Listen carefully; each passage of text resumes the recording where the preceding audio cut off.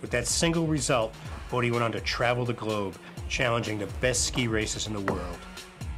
I feel a lot more comfortable when I know that I'm racing against the best guys and I have to ski my best to do well. At this world-class level, 20-year-old Bode was catching the eyes of ski fans and ski experts, like champion and downhill course designer Bernard Russi. But I saw immediately that he's doing something which nobody else does.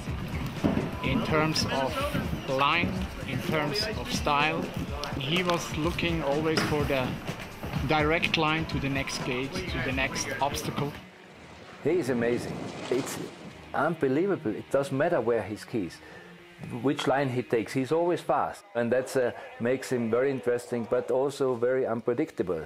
What Bode is trying to do is trying to figure out a way to go straighter down the mountain. He's trying to figure out a way to shorten the radius of the turn, get in and out of the turn faster than anybody else. When you see some of the wild, so to speak, antics and stuff are a result of what he's trying to do. To me, Bode, I've never really liked his skiing per se. I mean, his skiing I call a little bit Gumby. It's not really very, very pretty. Basically, I go as straight as I can go. By going straighter, I have this argument all the time with my coaches, but the way I think of it is like, if straight is going straight downhill, then the far, say your turns are like this. You're going this far from going straight, and you bring that line in tighter and tighter on the gates, you're going straighter and straighter.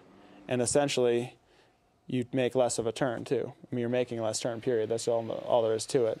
The thing that they argue with me about is to go straighter like that, you have to make your turn more abrupt. Right. But I disagree. You don't have to make it more abrupt. You just have to have enough confidence to tip it up early and make the apex of the turn right at the gate. Bode could be very, very consistent if he would just change his tactics. His tactical line approach to the gates, he thinks that I'm superhuman, I can do things that nobody else can do. And when he finishes, yeah, but he rarely finishes. Does somebody who typically crashes and burns, are they ever going to harness it enough to ever get it under control?